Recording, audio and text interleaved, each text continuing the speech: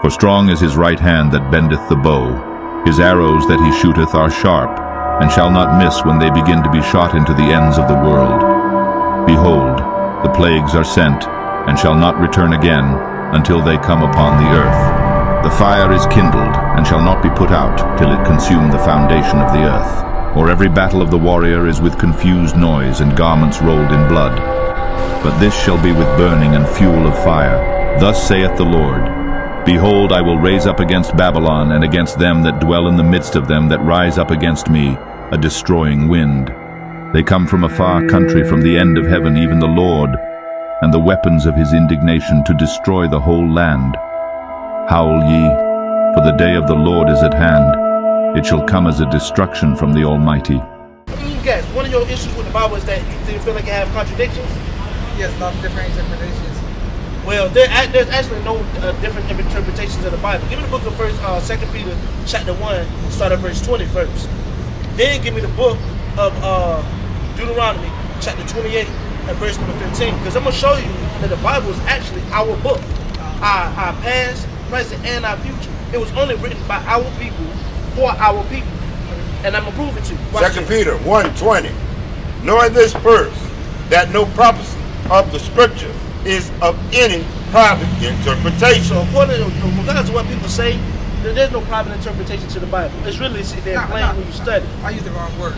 Not interpretation. It's different versions that you put out, like St. James and all that stuff like that. So you talking about different versions of the Bible? Yeah. So it's like, if you read the different versions that's coming out and stuff like that, it basically changes what they said in the Old Testament and stuff like that. Well, let me explain that to you. So first, give me the book of Isaiah chapter 28, start at verse 11. Let me see, let's start off with that first, and then I'm going to expound on it. Because when people, that's because a lot of people like to say that, not knowing that that's actually a fallacy. That there's the Bible is written, and we don't have the original manuscript, or we don't have the original Bible. We're going to sit there and deal with that. Because remember, Bible just means a collection of books. So in order for you to have a collection of books, it's books compiled together. So for one, you're not going to have the original autograph. That's the proper term. The original sit there. So everything takes place in the Bible. Where it happened at? Huh? Where did it happen at? Where did it happen at? Yeah, everything that took place in the Bible.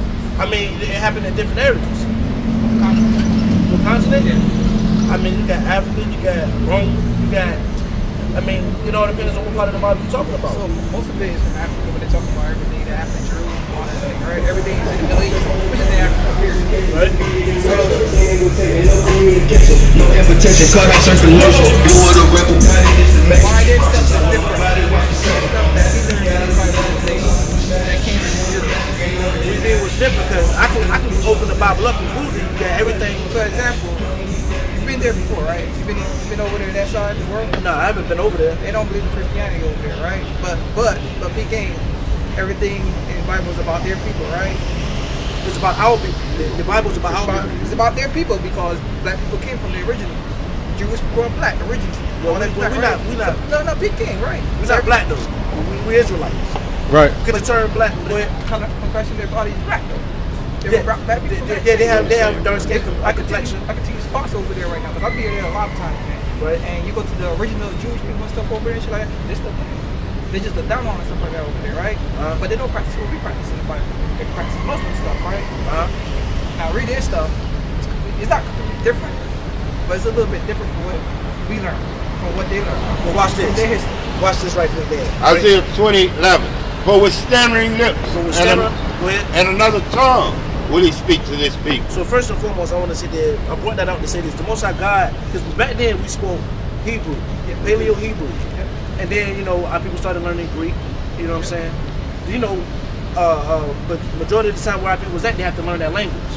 So with that being said and done, and given the time, the era that we're living in now, the Most High knew that He would have to sit there and speak to us through another language, which is what we're speaking now, English, which is a abstract language.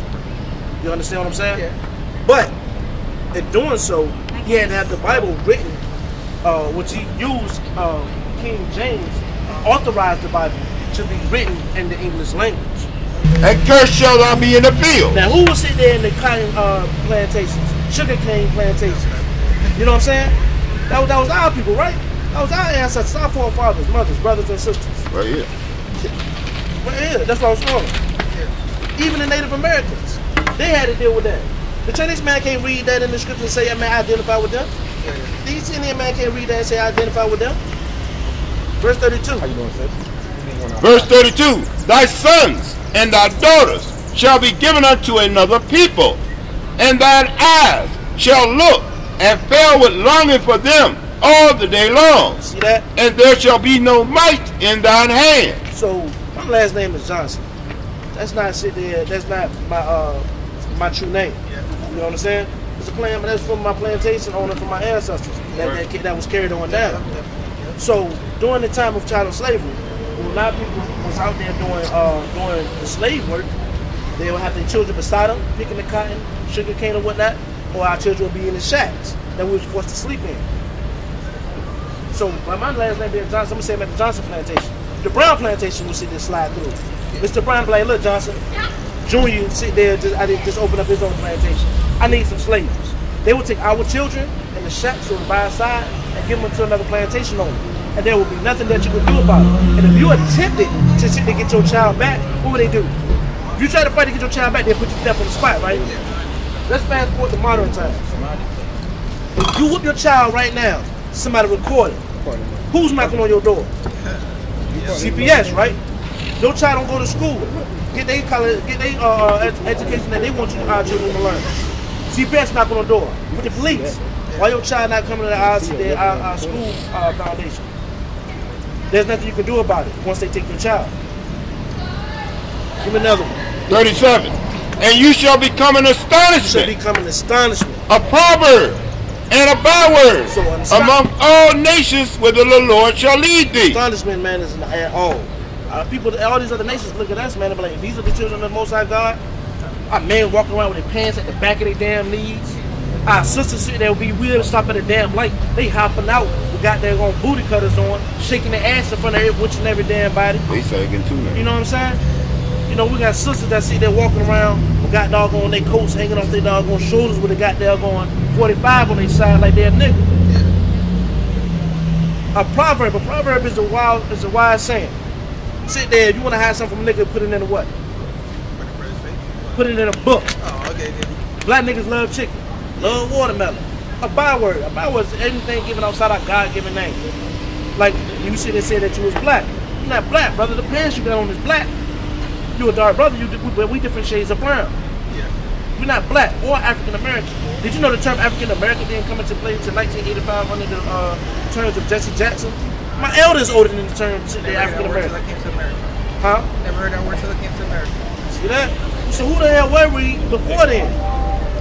You get what I'm saying? The Bible explains all this to our people. Like I said before to you, this is our book. Our past, present, and our future. Keep going, Elmer. Verse 47. Because you serve not the Lord your God with joyfulness and with gladness of heart for the abundance of all things, right? Therefore shalt thou serve thine enemy. Most of God said we have to serve our enemies now. Watch this. Which the Lord shall send against thee. He's sitting against us. Because real thing about it. Can't no sit that nation of people. Ain't no nation of people greater than us. They're not stronger than us. All the way up here. There had to be a higher power involved that put us in that lower state in order for them to sit there and deal with us like that. That's right. Watch this. Therefore shalt thou serve thine enemy. Remember that. The Most High God said we will have to serve our enemies. Which the Lord shall send against thee. He's sitting against us. In hunger. In hunger. And you like tropical smoothie, right? I like tropical smoothie. But our people don't own these establishments. You can franchise in. But you know who's sitting in the CEO office. You gotta point that finger, hey listen, I need this done, I need that done. Harris Teeter, Walmart, all them type of stuff. The mall. We don't own nothing like that. Keep going. And in thirst. And in thirst, water falls freely out of the sky, comes out of the natural springs and wells. They put it in the bottom, they charge you for it. What about water to sit? You gotta pay water bill to wash your ass, wash your clothes. We don't own none of that. Keep going. And in nakedness. We picked $7 trillion worth of doggone cotton and we don't own no textile mills. I can't come to you and be like, brother, I need some raw materials. I need some silk, I need some linen, and I need some cotton. With a little bit of satin on the side. You know, I'm trying to make something sweet for my rib. I can't get that from you. The so-called white man and them own, and the other nations own those establishments, not our people. Even when their brothers try to say, well, I got my own restaurant, I grow my own food. Well, who the hell you get the supplies for to sit there to get that? Where you get your seeds from? Where you get your tobacco from? The excavator to dig into the ground. You got it one way or another. You got to go to your enemy to get whatever the hell you want. There's no way around it. And in want of all things. And in want of all things. You see them want to get a driver's license, college education, house loan, car loan, doggone. You want to sit around. You want to get a building. You got to go to them for it. You sit there. You want to get your social security card. You got to go to social services. Yeah. You want to get your birth certificate. You got to hit the DMV. You don't own no DMV. I don't know none of my brothers that own a DMV. If you do, point me in his direction. You get what I'm saying? Yeah. Keep going. And he shall put a yoke of iron upon thy neck. And he shall do what? And he shall put a yoke of iron upon thy neck until he have destroyed thee. Look at this.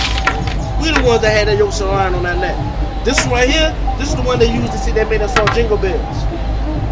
When I see that, that's where Jingle Bells come from.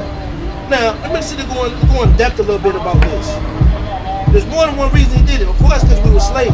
But another reason he put these on our necks, especially this one right here, I'm gonna be right back. is because you know we can get up to running about 15 miles per hour. We fast. Let me ask you something. If you was running from this slave master, is you can run down a straight path on a dirt road, or you cut between the trees?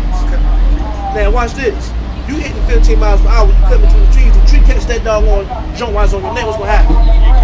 Because they see that it's gonna snap your neck. You're gone. You running 1 minute, gunning it. And that thing you know you at the pearly gates talking to the Most High Father. Because they'd rather have a dead nigga than a free nigga. That's how they care. You know what I'm saying? You put in your command on Google, we come up. Right. But they throw it in our face. And our people so blind they don't want to accept it. They want to see their cleave to these other nations. They want to hold on to these other nations. When our people actually dive into these scriptures and sit there and come into the understanding that this is our book, they get mad because they can't save Master. They want Master to come into the kingdom with us. Why the hell do you want your worst enemy That's right. to come into the kingdom of you when you meant to have peace? That's right. God said ain't gonna be no peace until the ass be killed off. That's right. What's going on, We got bro? peace. That's that sage. I know there's some good stuff going on down here. Get your flyer, I'm brother. just going through what we got. Get your flyer, brother. Give us 2 minutes. That sage. That's good shit, right? Frankincense and myrrh, brother. Frankincense and myrrh, brother. You be blessed out here, be safe, King. All right, brother. But yeah, this and they get mad because they can't save Master, man. That's a thing, and we trying to get our people out of that mindset. You understand? And to show our people to see who we really are according to the scriptures. Now, give me 68. This is the book of Deuteronomy. This is Deuteronomy, chapter 28, and verse number 54. Bring that out. And it reads, so that the man that is tender among you and very delicate. We used to sit there and be loving towards one another. Think about the time I sit there, MLK, Malcolm X. You know, we was like we knew who the enemy was. Like the brothers sit there and say, "Quite often, man, we locked arms together." We sit there and stood in front of them damn big ass water hoses, they gunning us down. They sicking the dogs on our men and our women, ripping their breasts off, biting our men genitalia off. But we knew we had who the enemy was. We knew this. We was in one mind together.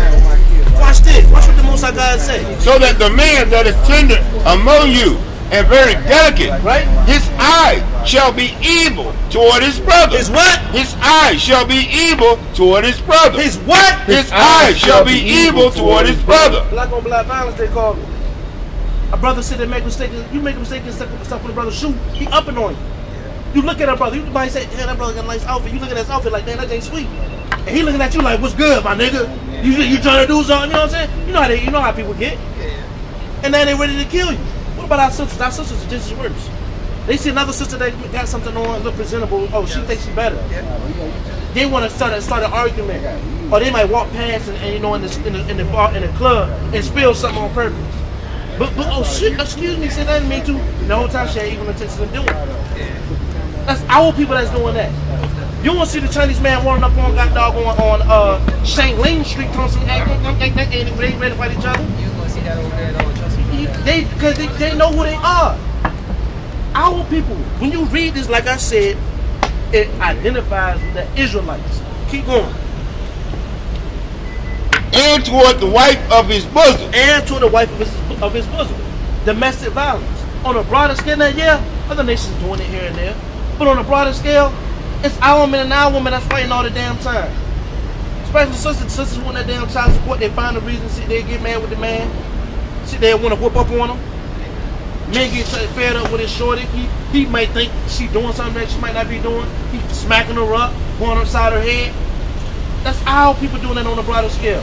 And toward the remnant of his children, which he shall lead. And toward the remnant of his children, which he shall lead.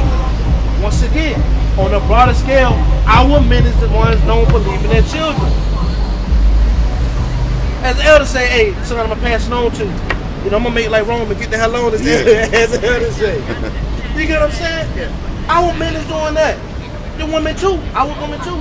They hate their children. They hate their sons. You look just like your damn daddy. Right. And then they cut the hell up.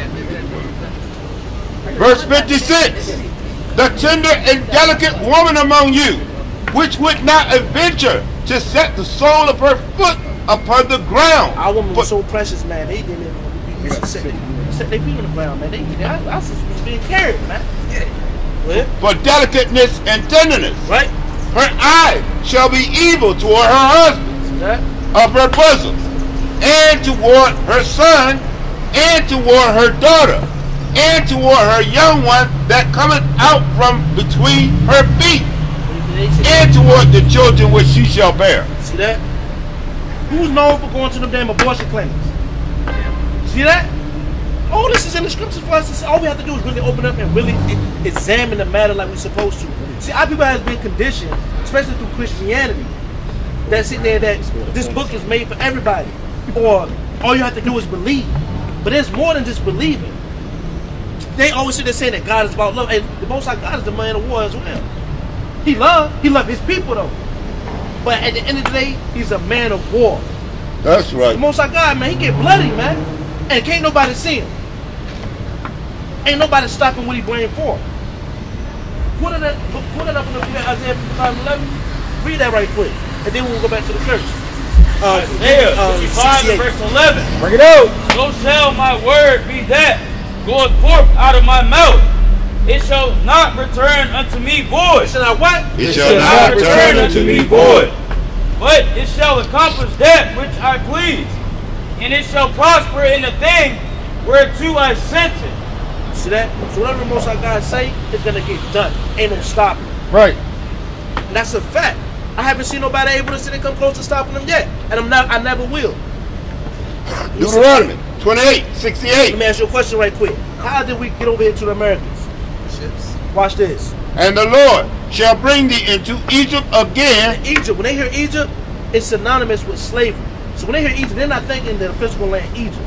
When they hear Egypt, they're thinking of slavery, and I'm approving. Exodus chapter 20, verse 2. Bring it out. I am the Lord your God, The Lord your God, which have brought thee out of the land of Egypt, out of the house of bondage. Out of what? Out of the house of bondage. See that? So we're gonna replace Egypt with slavery to give a more, give you more understanding on how he's talking. All right?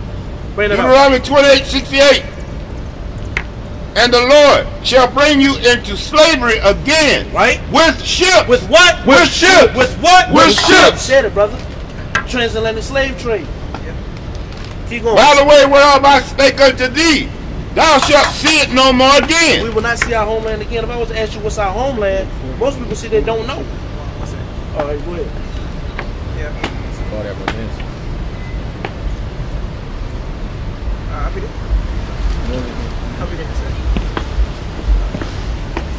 Verse 68 again. Bring it out. And the Lord shall bring thee into slavery again. Right. With ships. With what? With ships. By the way, whereof I spake unto thee, thou shalt see it no more again. We will not see our homeland again. Well, our people have not seen our homeland as a collective. Some people may have went back to, because our homeland is Jerusalem. Right. You know what I'm saying? But as a collective, as a nation, we have not seen our homeland. Our people don't even know that Jerusalem is their homeland. You know, a lot of them say, I'm American. America is my homeland. You're an American damn lie. This not my hand. This not our sit there homeland. Galatians chapter 4, verse 26. Bring it out. But Jerusalem which is above is free, which is the mother of us all. That just to further clarify that Jerusalem is our homeland. Verse 68, Deuteronomy 28:68. Right. And the Lord shall bring thee into slavery again with ships. Right. By the way, whatever I spake unto thee, thou shalt see it no more again. Right. And there ye shall be sold unto your enemies. As soon as you got from slave ships, you'll be sold to your enemies. They will sit there and tell you, as soon as you got from slave ships, they shave off your beard, land you up a lard, and call you a boy, and put you on slave auction blocks. Our women sit there, rip their dresses up, have their skin and their legs shown. That woman concealed themselves. They sit there and wore dresses. That woman didn't wear pants during that time, man. Even when I look at pictures of my grandmothers, my grandmothers didn't wear no damn pants. They all wore dresses. Keep going. And there you shall be sold unto your enemies, right, for bondmen, for slave men, and bondwomen, and slave women. And no man shall buy you. Buy you means redeem in the Hebrew.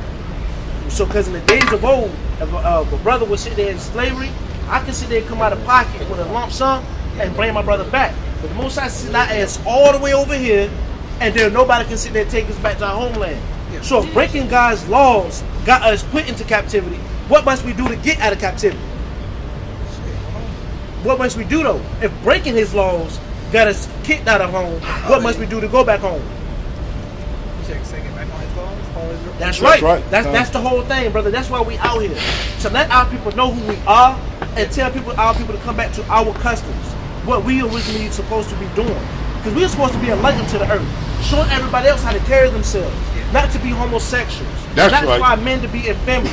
Not to sit there and be out here partaking in these unholy feasts. That's right. Thanksgiving, what was that about? You know the history on Thanksgiving. I know you know. Of our Native American brothers and sisters. But our people honor that. Like that's a good that's a good thing. You know what I'm saying? That's right. That's America. So this we don't celebrate none of this stuff. We don't even celebrate Easter. We don't either. Right. We don't do that either. God. The Bible gave us our customs that we supposed to follow. And like I said, we out here for our people, man. So if God was talking to the Israelites, who must we be? That's right. See that? All praise to the Most High. I told you once I said once you let it be brought out, you will see it's talking about our people. The book of Mark, chapter 1, verse number 15. Bring it up. And say, the time is fulfilled, and the kingdom of God is at hand. Repent ye and believe in the gospel.